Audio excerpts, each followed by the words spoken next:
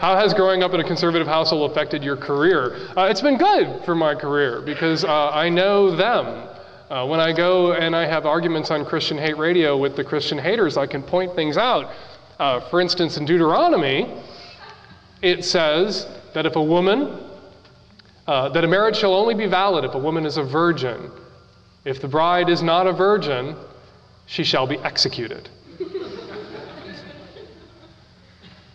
Okay then, 95% of women are not virgins on their wedding nights. Let's get to it. If I have to live by Leviticus, then you bitches have to live by Deuteronomy. You can't pick and choose which chunks of the Old Testament are going to apply. If they're not all going to apply, then we're not living by the Bible. Then we're not like a Christian country. If we're going to agree that women who are not virgins on their wedding night shall be allowed to live, then we can agree that I shall be allowed to marry, even though it is anti the Bible, theoretically. And, so that prepared me. I actually read the Bible growing up. My parents read the Bible to us. I read the Bible cover to fucking cover as a teenager. Most people that you wind up arguing with about religion and homosexuality have never read the Bible without their, moron glasses on, where they're just searching to have their prejudices confirmed.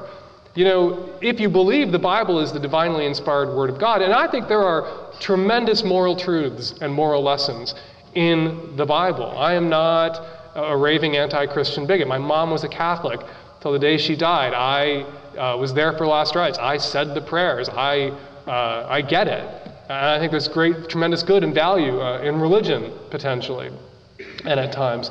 But if you believe it is the divinely inspired Word of God, if you believe in the literal truth of the Bible, I challenge you to read the first 5 fucking pages.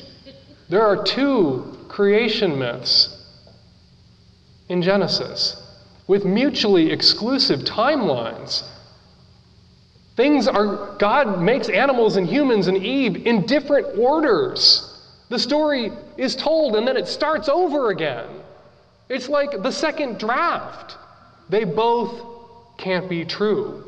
So perhaps this is God, if God divinely inspired the Bible, telling us before the opening credits not to take this shit literally.